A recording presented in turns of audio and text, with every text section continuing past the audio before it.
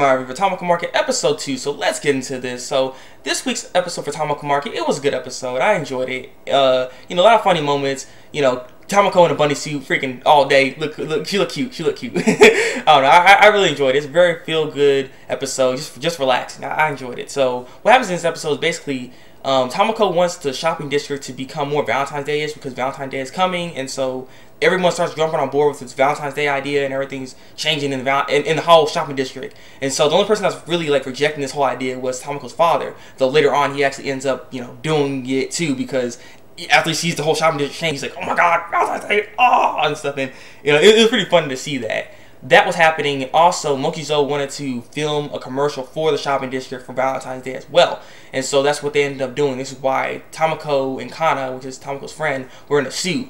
And yeah, so that's really going on. They make the commercial. It all went well. They ended up having to view the commercial through Dara Mokiyuki, which is kind of odd. They put like the thing in his mouth, and then bam, they started projecting, you know, this image. Which I mean, I guess he's a projector apparently. He's a projector bird, I guess, because I mean he was projecting the image from the last episode as well. Which what we do get another hint of actually, because after the whole commercial they filmed, we also end up seeing the prince, I guess, again. He was just basically trying to talk to the bird, saying, "This is nice over here," and say yada yada yada, basically, you know, small talk. And so that's another hint for something else. I'm looking forward to seeing where this is all gonna go when it comes to that bird.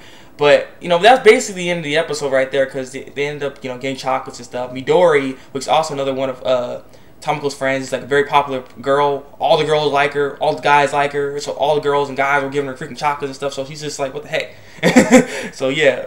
So it was a nice little episode here, you know, Valentine's Day is, you know, lovey-dovey stuff. I enjoyed it. I'm just looking forward to more of this stuff, because I know this episode was more for like the other characters of the show, to give more development for some of Tamako's friends and stuff like that, so we know who they are and everything.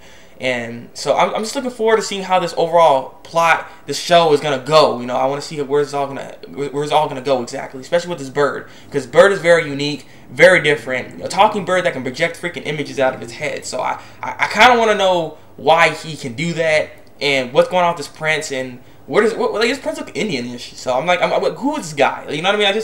I want to see more of this. I wonder where this is all gonna go. Also, the bird is going to be staying there until spring, because that's when all the girls are supposed to be coming out, and it'll be easier for him to find more girls. What he's saying basically. So he's just too fat to fly, so he's gonna have to wait.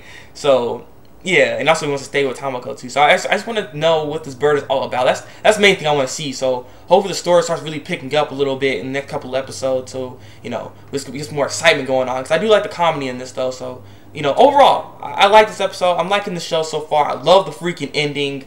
I can't wait for more, so leave your comments below and tell me what you think of the episode. Like it if you like this review, and subscribe to my channel if you want to see some more Tamako Market reviews from me. So it's been the Thabreakmaster, and until then, break out.